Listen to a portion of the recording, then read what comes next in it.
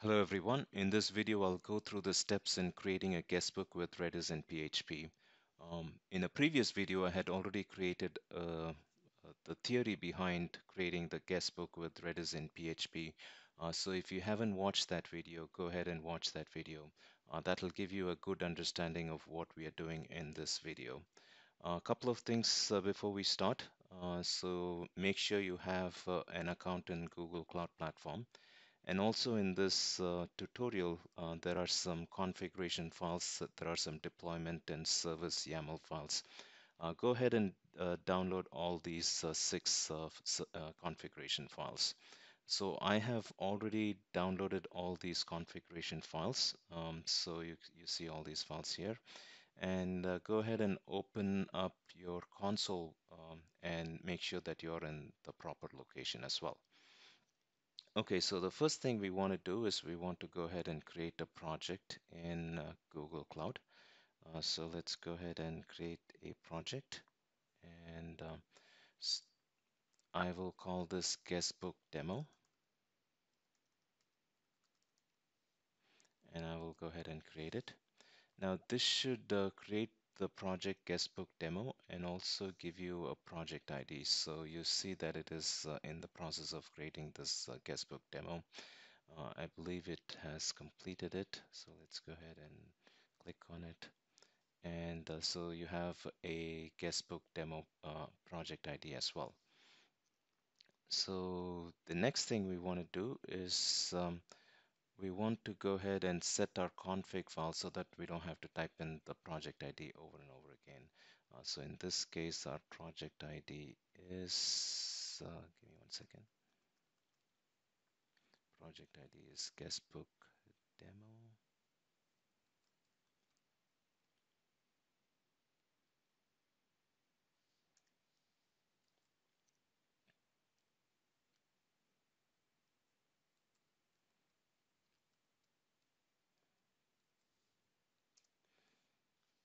Okay, so we'll set this config value, and the project itself, the tutorial that we are going through, that's the location of this tutorial. It's found in Google website. I'll also put it on this YouTube video as well. The next thing we want to do is, since I'm in Atlanta, I'll set my region as US East. So I will set this value as well. Now all these commands are in the tutorial. I've just copied them into a notepad so I don't have to go through the tutorial.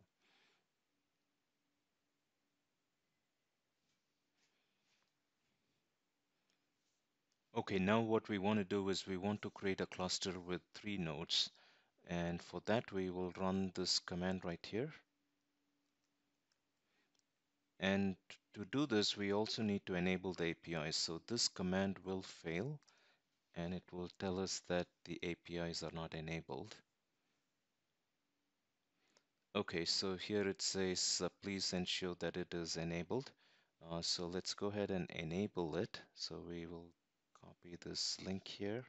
Yeah, let's go ahead and enable the Kubernetes Engine API.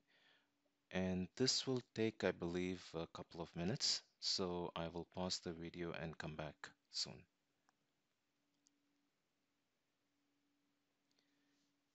Okay, I believe the APIs are enabled at this moment. So let's go ahead and run this command again. And hopefully this time it should go ahead and create the cluster. Yeah, so right now it is creating the cluster. And when it completes creating the cluster, what we should have is a Kubernetes cluster with 3 nodes. So nodes are resources where you can run your containers. Okay, looks like the cluster is created. So we can get information about this cluster by running this command. So this will list all the clusters, and we've only created one cluster. And yeah, so we have a cluster here, and within this cluster, the number of nodes that are running is 3. So we are good to go. So the next thing what we want to do is we want to set up the Redis master. So we already have the deployment file, so it's just a matter of running this command. So let's go ahead and run this command here. Now this Redis master is deployed in any of the three nodes. So we have three nodes here. So the Kubernetes controller can deploy the container in any of these three nodes. So it puts it in a pod and it deploys the pod in any of these three nodes. So the Redis master is created. So let's go ahead and get the pods. So this container resides in a pod. So we will have a pod, and within this pod is your container. So we will have something similar to this diagram here at this moment. We don't know exactly which node it is running in. Now the next thing is we want to run this master service. What we'll go ahead and run this.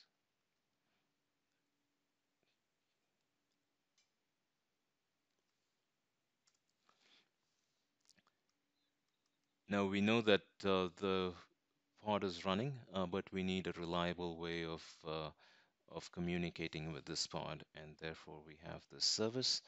Now the service Redis master is created, so we can get information about the service as well from command line. We can get information about the service. We can also get the same information from the uh, from the UI as well. There's my UI.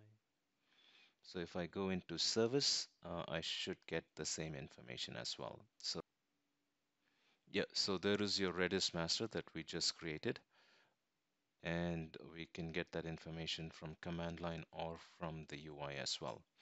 So the next thing what we want to do is create these slaves. So we are going to create two slaves.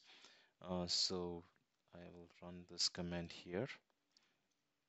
And what we will end up is we will end up with something similar to this. Now note that we also have another pod that is running the master. So we'll have three pods. So one pod is going to be running the master. We don't know exactly which node it is running in, but we'll have a pod running the master and two pods running the slave. So let's get information about the pods. So you'll see three pods at this moment. Yeah, so you have the Redis master pod, and then there are these two Redis slaves as well, and the containers runs within the pod. So the next thing what we want to do is we also want to create a service for the Redis slave, so we can reliably talk to them. So the Redis slave is created, and we can get information about the service as well. Now we will have two services, one for the Redis master and the one for the slave, and then the Kubernetes cluster itself. So there's three of them. So that's like at the top level. Now we want to set up the Guestbook front end. Now this one, we have three replicas that we want to deploy. So by deploying this, it'll deploy three pods. Um, if I do just kubectl get pods, I will have about six pods running. Uh, one for the master, two for the slaves, and three for the front end. Um, and these are still creating, so let me run it again to make sure that they're running. Okay, so one of them started running. The other two pods are still being created. Okay, now all six pods are running. I can also filter by the labels. So this will give me just the pods for the front end. So by running this command, I'll only get three pods. Yeah, so these are the front end pods. Okay, and in a similar way, we want to create a service for the front end. Now, the front end service, we want to make sure that it is set for load balancer. So if I go into my front end service, Yeah, make sure that the type is set for load balancer. In this way, the IP address will be externally available as well. Um, Now, if I go to this commands, now it may take a little while for the IP address to be externally available. So it's still pending. So I will pause the video. But before I pause, this cluster IP address is an IP address that is only available within the cluster. What we are looking for is the external IP address. So from a browser, we can talk to this Apache server. So I will go ahead and pause and come back once the external IP is available. Okay, now the external IP address is available. So when I do get service front end, you see that there is the external IP address available.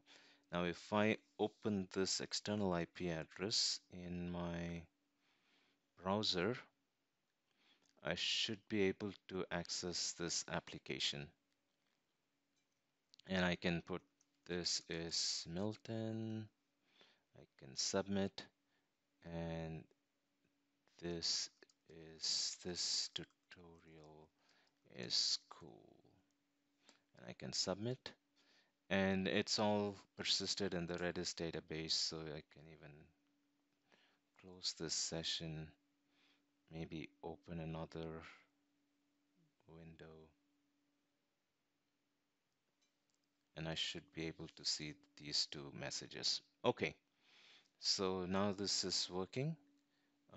Now what I can do is I can scale the front end. So initially, we only have 3 deployments, assuming that our application is very popular. Everyone wants to check out the guestbook. So now we can scale this.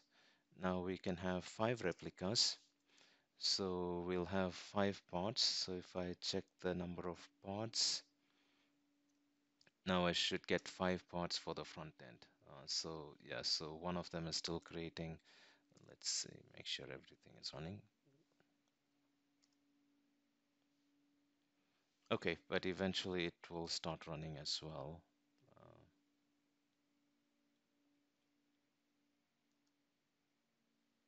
Okay, so now we have all 5 pods running on the front end. So that's basically the tutorial for this session. Now we do have to clean up, so we don't have any charges. So I will go ahead and do the cleanup. And for the cleanup, the commands are fairly simple as well. So first we want to delete the front-end service. And by deleting the front-end service, it also deletes the load balancer as well. So the external IP address is gone as well. So I will go ahead and delete this. Now this is done asynchronously, so it deletes the front-end service, but the load balancer is still being deleted in the background. So we'll wait for the load balancer to get deleted. So by running this command, we'll find out when the load balancer gets deleted. But at this moment, it's being deleted in the background. So looks like it has been deleted. So we can go ahead and delete this cluster that we created, this guestbook cluster. So along with it, it deletes all the pods, the everything. So we're going to delete this entire Kubernetes cluster. So go ahead and delete. And this is, yeah, so we'll confirm to delete. And it will delete the cluster guestbook. I will pause and come back once it's deleted. Okay, looks like the cluster has been deleted.